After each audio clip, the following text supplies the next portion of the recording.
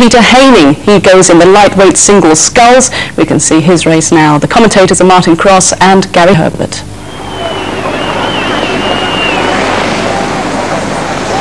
Scullers now approaching 500 metres to go. It is the Italian Stefano Vazzolini who leads the rest of the field in the final, the men's lightweight single sculls. Second, Australia, and third, Michael Vabruski from the Czech Republic. Peter Haining had a fine first 1,000 metres but dropped off the pace a little bit, finds himself in 5th position. We're looking there at Stefano Vazzolini, the Italian, the world champion in the quadruple scull last year, and has really come into the fore, into his own in this second part of the race. And that's a very impressive last 500 metres. His rating is up at 38 strokes a minute. He's looking back on those crews.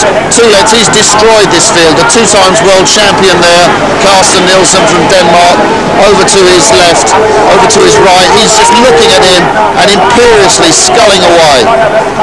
Separate race going on between these two guys. The Australian closest to your picture, under 23 silver medalist from the under 23s last year, and the gold medalist from that same event, the Czech guy in lane 5. But the Italian, with 200 metres to go, leads the field.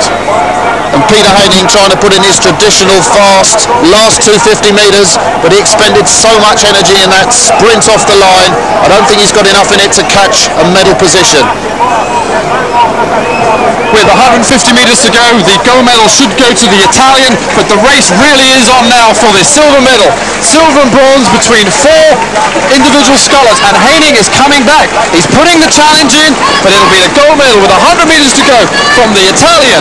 In second place, the Dane is in second at the moment, the world champion, the current world champion, but the Czech Republic, Michael Vabruski, comes through for the silver medal. It's going to be a photo finish. The gold goes to Italy, Stefano Vazzolini, and it'll be a photo between, it is indeed the Czech Republic, Michael Vabruski, it's Czech, gets the silver, and the last year's world champion, Dane Carsten Nielsen, has to be content with the bronze medal. So confirmation there, the final of the men's lightweight single scull, wins Italy, 6:48. Second, Czech Republic. Third, the last year's world champion, Denmark. Great Britain, Peter Haining in 5th position.